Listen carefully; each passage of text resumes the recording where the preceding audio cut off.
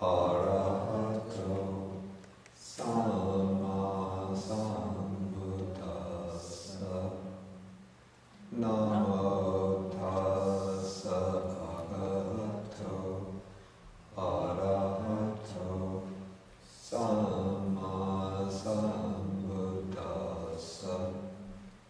Namo tassa bhagavato arahato samma sambuddhassa. Good morning, everybody.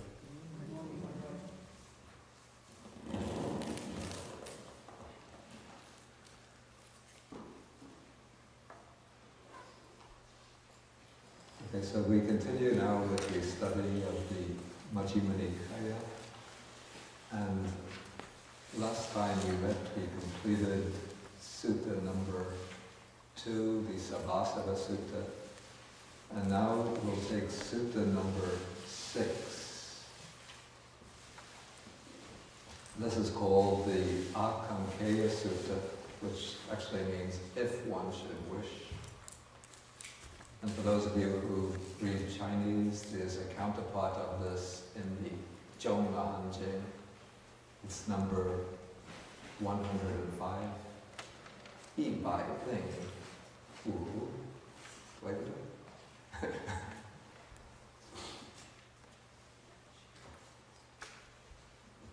Okay, so the sutta begins again when the Buddha is living in Savatthi, in Jeta's Grove. And then in this version, the Buddha begins by addressing the monks and emphasizing the need for the importance of the observance of sila, which is here translated as virtue, but it actually means virtuous conduct.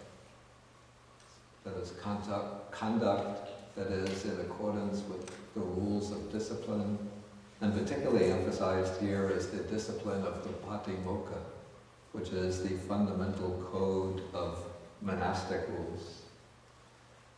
And so the sutta begins with the Buddha saying, addressing the monks, he says, Bhikkhus, dwell possessed of virtue, or possessed, it could also be translated, possessed of the precepts, or possessed of virtuous conduct,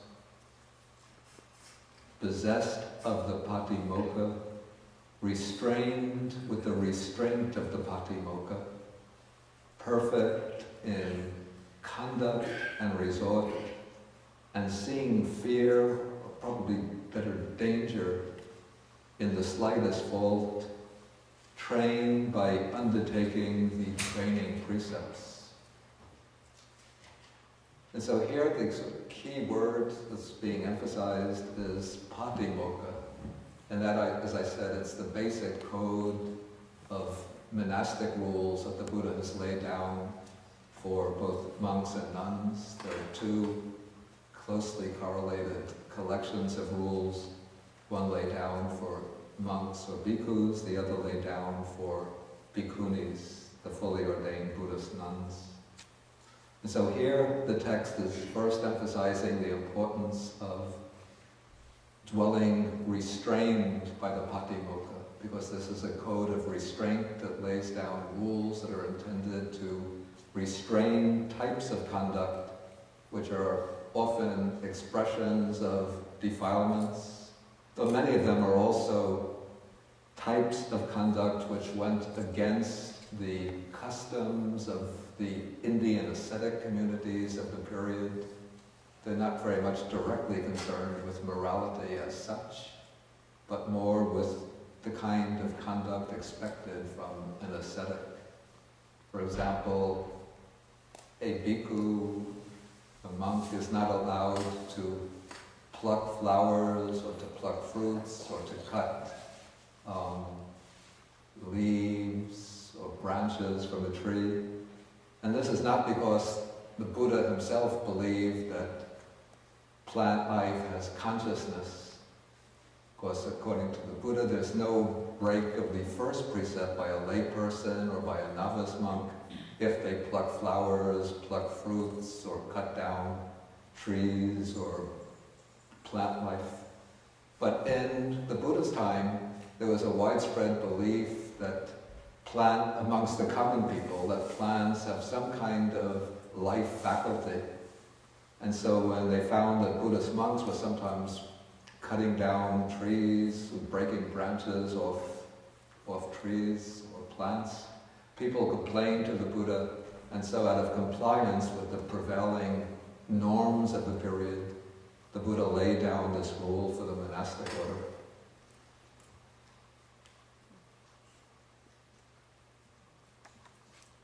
Okay, so the first paragraph of the sutta emphasizes the importance of first observing the restraint of the patimokkha, then being perfect in conduct and resort.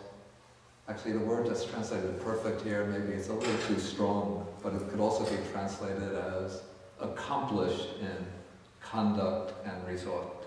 That means that one's conduct, behavior should be appropriate, suitable for a renunciant person, and one should, what's meant by resort here is generally the place where one goes on alms round. That one should go on alms round to suitable places, not staying too long at those places. We came across some of those principles in the Sabbasava Sutta that we studied last time.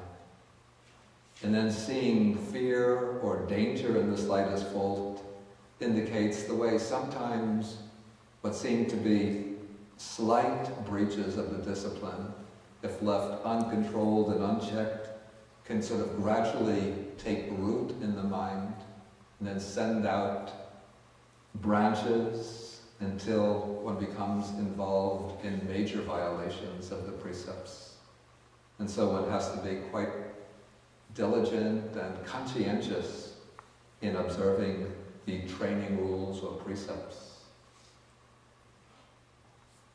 Okay, so the sutta begins by emphasizing the importance of sila or virtue, because in the Buddha's training, we proceed through 3 stages of training or discipline.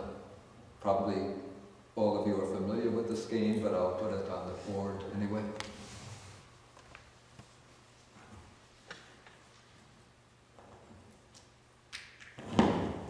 Seems I'm restrained not only by the restraint of the patimokkha, but by the restraint of this microphone. Like a dog that goes every place with its muzzle, I have to go around with it.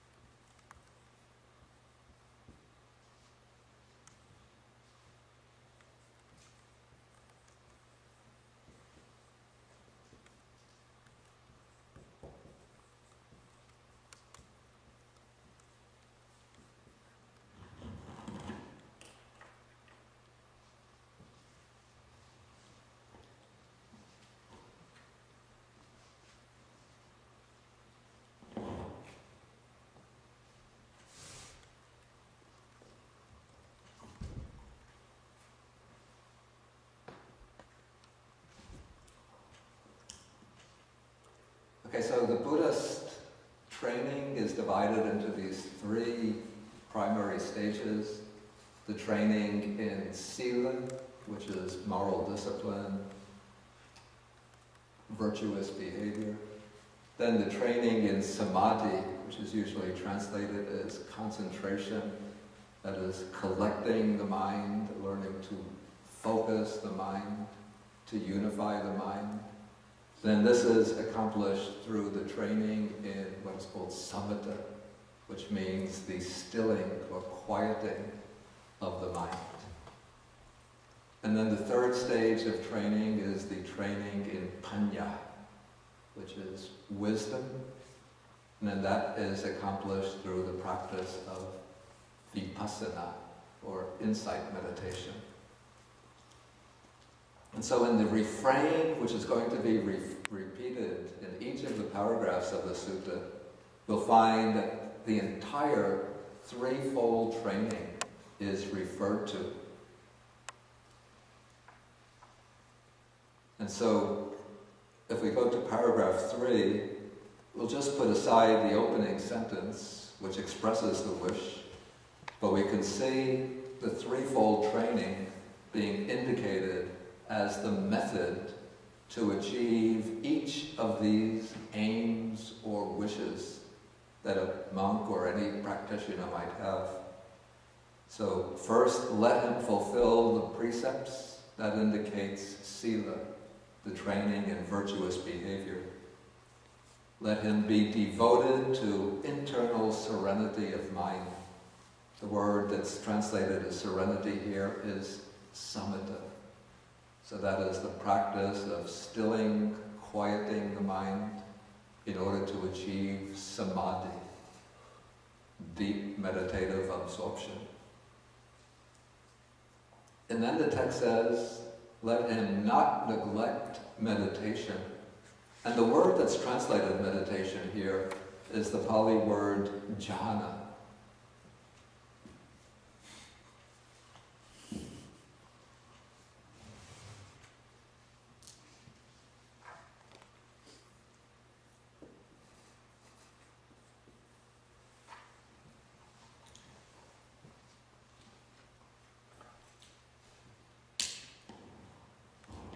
Which often in the text, the word jhana indicates particular stages of meditative accomplishment. These are stages mature stages in the development of samadhi, concentration, stages in which the mind becomes completely unified, focused, and absorbed in its object. But also it seems to me that sometimes in the text the word jhana is used not in that more specific and technical sense, but rather in a more general sense as meaning the process of meditation, the activity of meditation. So it's the activity of meditation that, when fulfilled, brings the attainment of the jhanas, the meditative absorptions.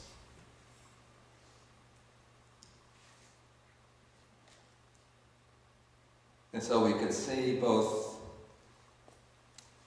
devotion to internal serenity of mind and not neglecting meditation to be two expressions that come under the heading of samadhi. Two aspects or two prerequisites in developing samadhi, concentration. And then the text says, let him be possessed of insight. And here the Pali word is vipassana. And so that is indicating the training in wisdom. And then interestingly, the text or the passage ends by saying, let him dwell in empty huts. But actually the Pali word, the verb here, I think it's bruheti. It's a little difficult to translate exactly. It means something like maybe to frequent empty huts might be better, except that now we don't often use frequent as a verb in English. It seems a little bit archaic. But it has the sense not simply of dwelling in them, but of often, maybe we could say frequently dwelling in empty huts. And an empty hut is indicated as the suitable place for practicing meditation, whether it be serenity, samatha, or vipassana, insight. So generally in South and Southeast Asia, in the monastery, there'll be a number of what are called kutis. These are little huts which might just be equipped with a bed, a simple table, a chair. More modern ones will have an attached toilet. And some of them will have even an attached walkway with a canopy above it. So when it's raining or during the middle of the day when the sun is hot, the monk can do the walking meditation without having to worry about either being drenched by rain or sweltering because of the hot sun. The less, shall I say, luxurious meditation kutis don't have the sheltered canopy, but the walkway is out. It could be under trees. And so the trees will provide shelter from the hot sun, but they're not so effective in providing shelter when it's during the monsoon season when the rain comes pouring down. Then one has to stay indoors.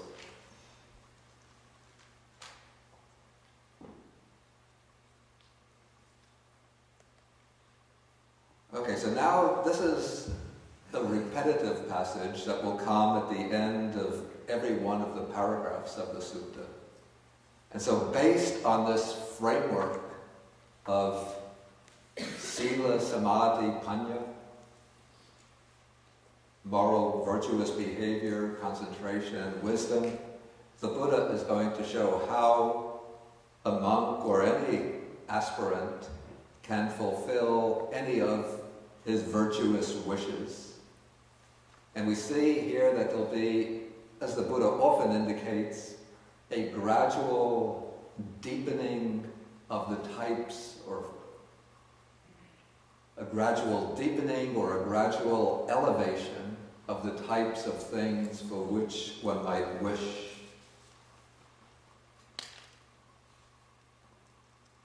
Okay, so the first is, if the monk should wish, may I be dear and agreeable to my companions in the holy life, the brahmacharya, the spiritual life, respected and esteemed by them, let him fulfill the three stages of the training indicated here by precepts, serenity, jhana, insight, and frequenting empty huts. So the first, this is a somewhat worldly wish, though of course it's a natural wish which can be wholesome if it steers one in a wholesome direction. Since when one is living together with other monks, nuns, or practitioners in a monastery or meditation center, one wants to have friendly relations with them based upon mutual appreciation and mutual respect. And so, being dedicated to the threefold training, that is the way to inspire both the affection and respect and esteem of others. So the Buddha begins with this, probably in order to show how the observance of the threefold training is necessary as a basis, a foundation for establishing harmony and cooperation and mutual appreciation, mutual admiration amongst his ordained disciples. Sometimes the text contrasts two ways in which the Sangha might be dwelling. The undesirable way, it said, is that the monks are engaged in arguments, quarrels, and disputes, wounding each other with the knives of their mouths. So they use the tongue like a knife or like a sword, speaking angrily and bitterly to others, putting them down, quarreling, disputing. Sometimes it could be over very trivial little points.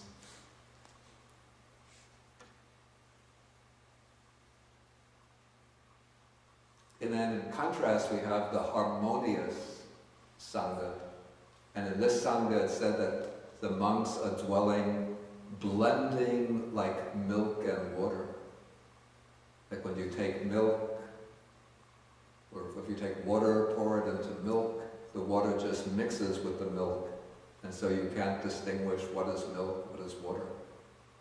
So it said that the monks are dwelling together harmonious with mutual appreciation, blending like milk and water.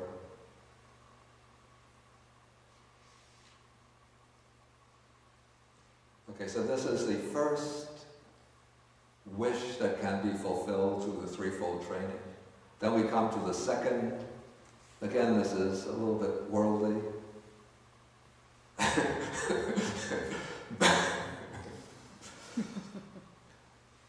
May I be one to obtain robes, alms food, resting place, and medicinal requisites.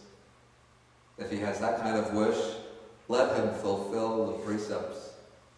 I'm laughing because yesterday, just as I was settling down to my afternoon nap, the telephone started to ring. And it was a friend of mine, another monk living in the US, in Tennessee. He said he has a problem. Some of his supporters asked him if he needs new robes. He said, I need some new robes. If he needs new robes, he said, yes, I need some new robes. But please don't get me bright orange robes. So he called and he told me. So the supporters brought me the package of robes. I opened it, looked inside, and they're bright orange. What am I going to do? And I said, well, why don't we meet in the middle of Manhattan and discuss the matter? But to meet, you have to be wearing your bright orange robes.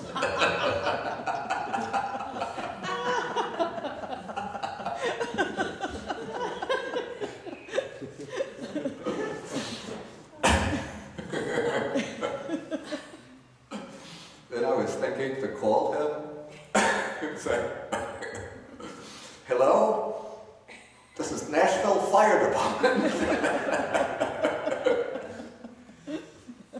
The neighbors were telling us they were seeing some bright orange flames coming out the window.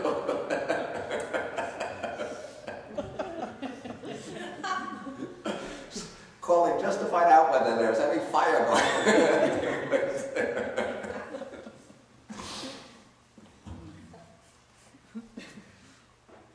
Anyway, I'll have to call them back this afternoon and tell them maybe I could arrange for him to get on Oprah Winfrey. Only if he wears the bright orange robes. Okay, so if one wishes to obtain things like robes, alms food, resting place, medicinal requisites, then one should fulfill the threefold training. This is said because, you see, within the Buddhist community, there's a principle that the lay community supports the monastic communities. And lay people support the monastic communities with the idea that this is a way of acquiring, we call punya, or merit. And then the merit depends on the virtuous behavior and virtuous way of life of the monastic person. So if, say, the monks are neglecting their practice, not observing the precepts properly, behaving in unscrupulous, objectionable ways, then people become upset with the monastics, and they don't want to provide support to them. But when the monastics behave properly, when one can see that they're diligent and upright, then people want to make offerings to them. Sometimes this can become a little bit problematic. In fact, it's almost like the paradox at the heart of Buddhist social community, because the monasteries sometimes tend to get too many offerings, so that closets can become filled with robes which are often not used, or sometimes people offer things which are not really so necessary for a monk's life. But I guess in the Buddha's day, it was not so easy to make things like robes, and so it was actually special occasions for monks, a need which would often arise in the monastic order. to obtain new robes, or to obtain a suitable dwelling place. Okay, so this is the kind of wish that a monk could have, and this is, we call this a self-directed wish. The next two are still somewhat mundane wishes, but they have an altruistic dimension. Okay, so in paragraph 5, if the monk should wish, may the services of those whose robes, alms food, resting place, and medicinal requisites that I use bring them great fruit and benefit, let them fulfill the precepts. Okay, so in this case, because of this principle of merit, in order for the practitioner to become a proper field of merit, who will enable the people who make the offerings to acquire the wholesome karma, or to acquire abundant wholesome karma through making the offerings, then he should fulfill the principles of the threefold. He should fulfill the threefold training. Then when people make the offerings, because the monk becomes a more fertile field of merit, then those offerings will redound to their welfare and happiness for a long time.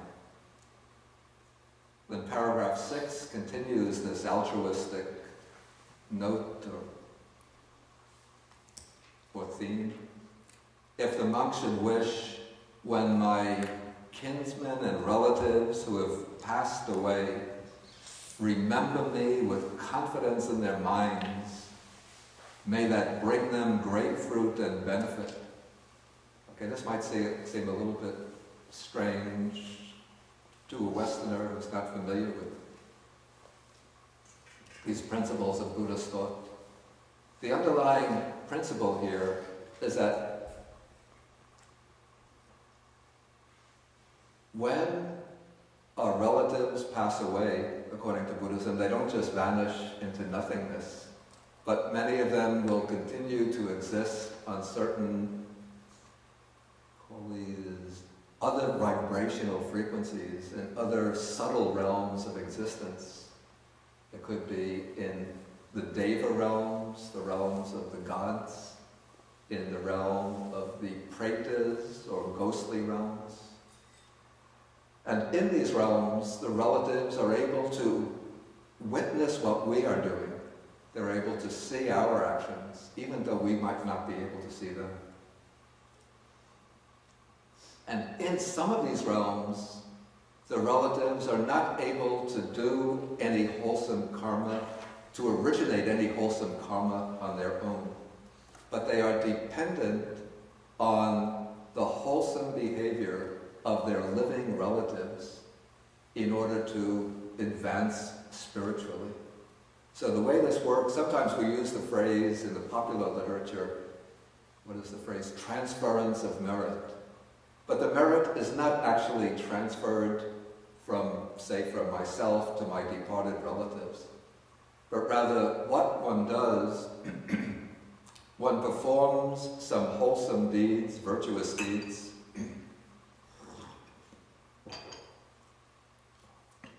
and one makes the wish in one's mind, may this merit be shared by my departed relatives. May they witness my good deeds, and may they rejoice in these deeds. And may, by rejoicing, may they partake in the merit of my deeds. And so by making this mental determination or mental wish for the relatives to know the good deeds that we're doing, they're able to rejoice, at least some of them, those who are in these subtle realms, can rejoice in the good deeds. In their own hearts, they feel glad and happy that their living human relative is doing good deeds and thinking of them with a heart of loving kindness and wishing for their welfare. And then when they're aware of this, they rejoice, and their rejoicing becomes for them a source of merit. So that's how they are able to obtain meritorious karma. And so it's the tradition in the Buddhist countries, say if somebody's relative has passed away, then they go to the monastery, they'll invite a group of monks to come to their house. It could be often, in Sri Lanka, it would be 3 days after the death, 7 days, 1 month, and then after that 3 months, and then after that the annual Memorial Day each year. So they invite the monks to come to their house, they make an offering of food, then other requisites like robes, little daily things that one uses every day, like toothpaste, toothbrush, soap, a towel, some simple medicines, non-prescription medicines. Sometimes if one has something special that one needs, they could offer bed sheets, pillows, pillowcases, whatever. Then after that, sort of guided by the monks, they do a little ceremony of this, sort of symbolized by taking water. One has water in a pitcher, a bowl, and the bowl is placed on a plate, and then they pour the water from the pitcher into the bowl till it fills up the bowl and overflows the bowl, flowing out into the plate. And this symbolizes, and while they're doing this, they're reciting some verses. Idam me nyati nang hotu sukhitaho hantu nyatayo. May this merit go to my relatives. May my relatives be happy. And then the water overflowing the bowl into the plate symbolizes the merit overflowing from the people who have made the offerings, flowing over to their relatives who have passed away and are now living in some other realm of existence.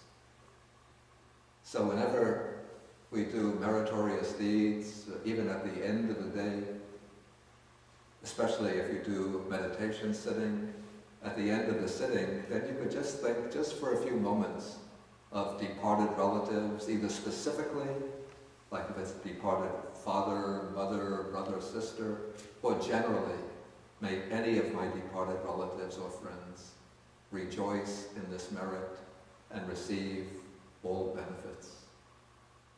And it's quite possible that there are departed relatives, that you have departed relatives who will witness this, rejoice, and that will help them in their new life and their transition back to the human realm. Okay, so that is what is being indicated here in this passage, number 6. Because when one observes the precepts, practices meditation, develops insight, then one acquires the merit, and one offers that merit, or one invites the departed relatives to rejoice in that merit, to think of one with trust, with confidence, with joy, and then that will bring them great benefits. Okay, then the Buddha says, the monk might wish, may I become a conqueror of discontent and delight. Here, discontent means becoming upset, becoming dissatisfied. For example, becoming dissatisfied with having to live maybe in the forest, just in a simple hut, having to go on alms round every day, missing out on the pleasures, and the worldly pleasures and enjoyments. So that is discontent. And often when that arises, if it becomes very strong, then it will lead the monastic person to disrobe and return to the worldly life. Then the opposite of this is what's called delight, but this is not the spiritual delight, but this is the tendency of the mind to be seeking delight in, you might call, worldly enjoyments. So maybe, say, since in the monk's life there's not much entertainment, so the monk might be thinking of what kind of food he's going to get with the meal offering that day or the next day. Or if he gets thinking, how can I get beautiful robes? How can I get a nice, instead of having this little bamboo hut out in the forest, how can I get a nice solid cottage with 4 or 5 rooms?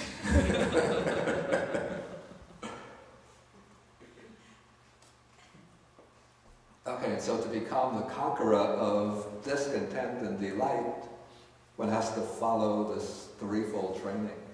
When one follows the training diligently, then one begins to experience an inner happiness, an inner joy, which stays with one. It becomes a kind of footing, like an island that gives one a foothold, and that will support one amongst the tempestuous currents of worldly desire.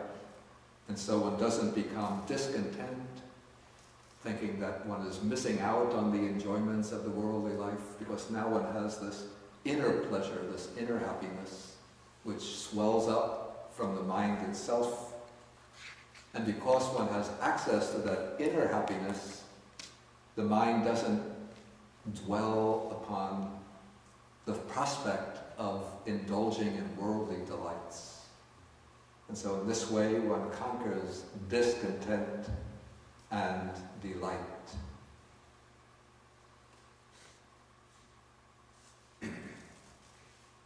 Okay, see, now we'll be moving away from somewhat mundane desires to more spiritual desires. So first to conquer discontent and delight, then comes the wish, may I become a conqueror of fear and dread, and may fear and dread not conquer me. This is something that can arise in a monk who's living out in the forest.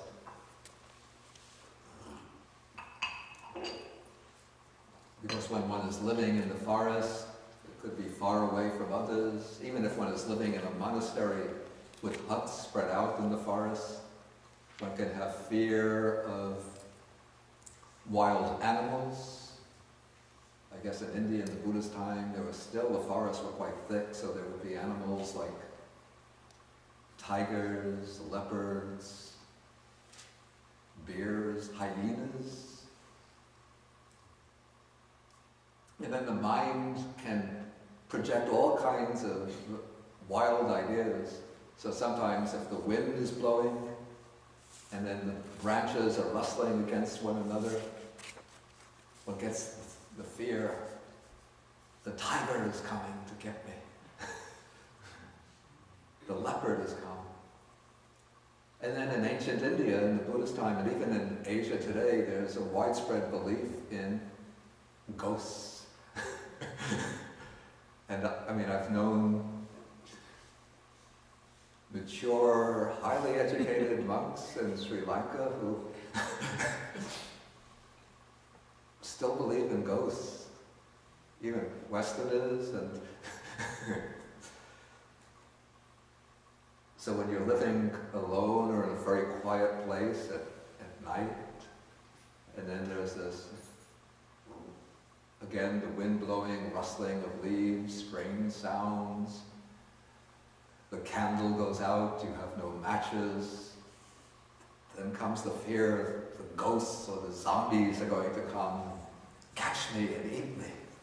And then of course, the monks will be familiar with the stories from the Pali commentaries, which talk about how these, we call them yakshas, these terrible, ferocious monsters come and they eat up monks living alone in the forest.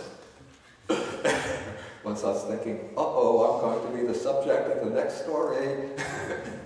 They'll come and they'll find me with my head eaten off, just the body, with everything from the neck down remaining, but the head is gone, or the body is torn open and the internal organs are all gone, and so one becomes very afraid.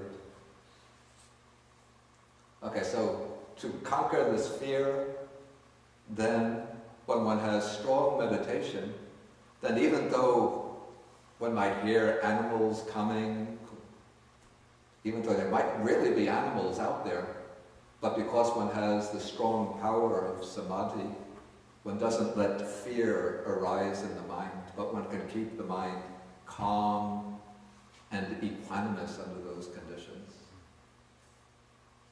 And sometimes it's said that those monks who have strong power of samadhi, particularly if they have developed strong metta and karuna, loving kindness and compassion, they can dwell even amidst the wild animals, and the wild animals have just no thoughts of harming them, of injuring them. Like I know there was one monk, an elderly German monk who was living in Sri Lanka. He was living in a cave, or came to stay in a cave. Then when he was in that cave, maybe a couple of days after he took up his residence there, a bear came into the cave. And the bear saw this monk living in the cave and thought, what is he doing, taking over my house? And so the bear came after him. And this monk was very good in meditation, especially in metta meditation.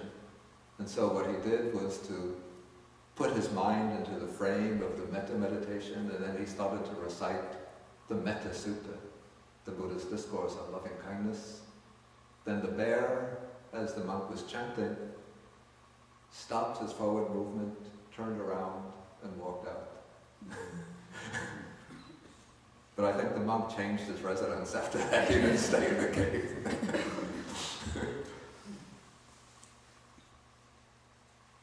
Okay, so when one fulfills this threefold training, then one is able to overcome this fear and dread.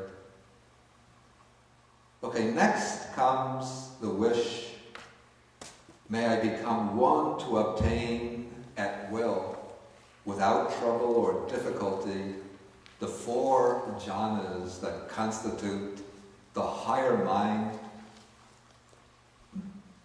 and provide a pleasant abiding here and now. So to attain the jhanas, he has to fulfill, it's said, the threefold training. Though actually, to obtain the jhanas, one doesn't actually need the training in vipassana itself, since just the training in samadhi or in samatha is able to lead to the jhanas. But I think in order to keep the whole training intact, it's repeated with regard to each of these benefits. Okay, when we come to a later sutta, we'll go into the 4 jhanas themselves, but here we just take them as a group. Okay, so next comes a wish to reach the higher meditative stages beyond the jhanas. So if the monk should wish, may I contact with the body and abide in those liberations that are peaceful and immaterial or formless, transcending forms. Let him fulfill this threefold training.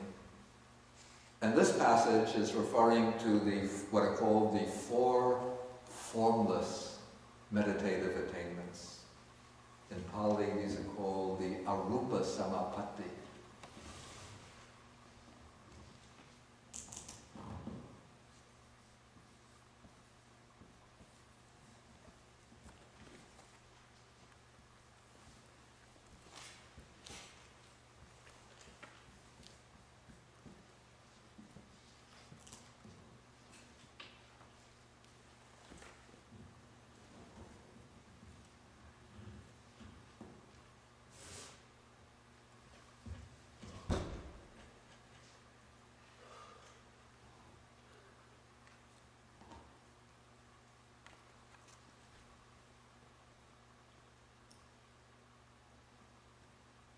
Okay, so the 4 jhanas are sometimes called the 4 rupa samapatti. That means the 4 attainments with form, because they're based on some kind of, usually it's a visible form as the object, some kind of bright light, bright image.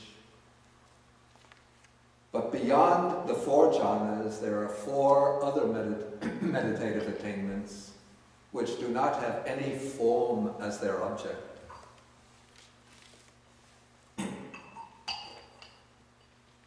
These are refinements in the development of samadhi. You've come across these, I'm sure those who have read suttas extensively, you've come across these several times.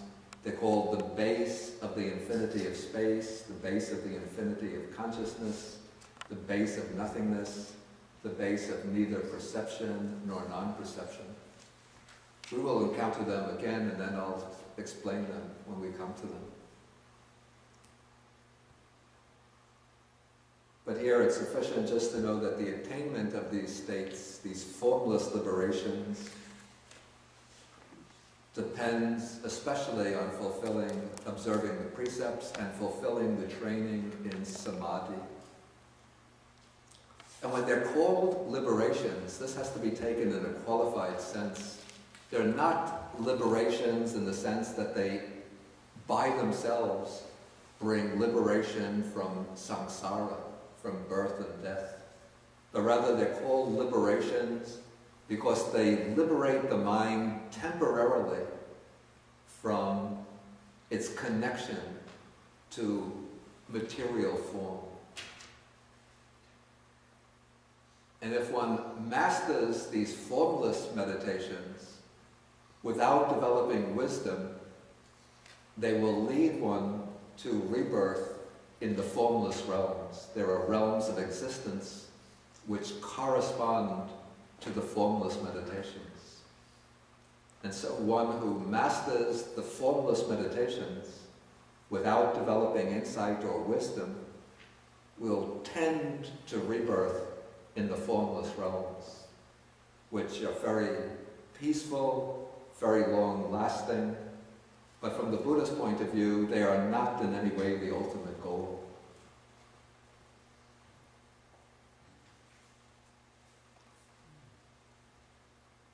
Okay, now starting with the next passage, the Buddha is going to show the stages of, we call these the stages of awakening, the stages of realization that can be achieved through the threefold training.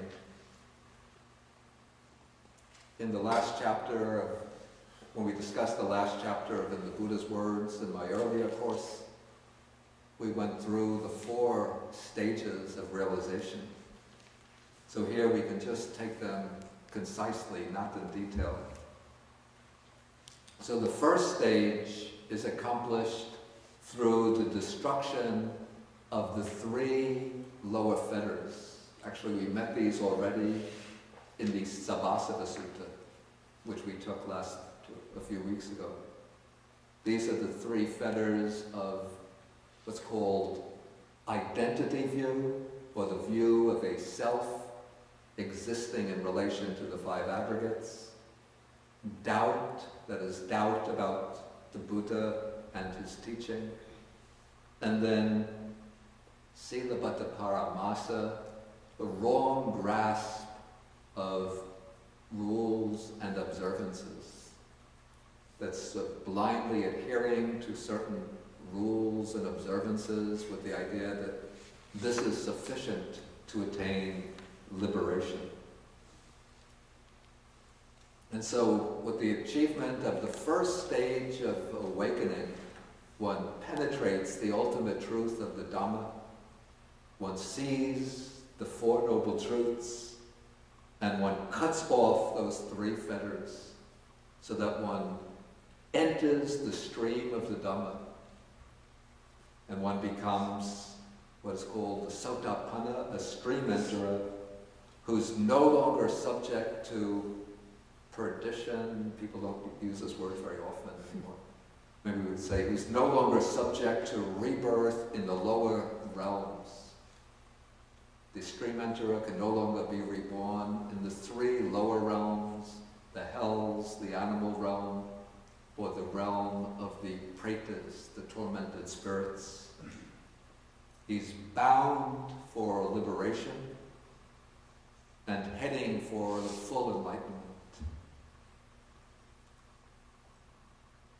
And then other texts say that this kind of disciple has no more than 7 rebirths, either in the human realm or in the celestial realms, and then will make an end of dukkha, of birth and death.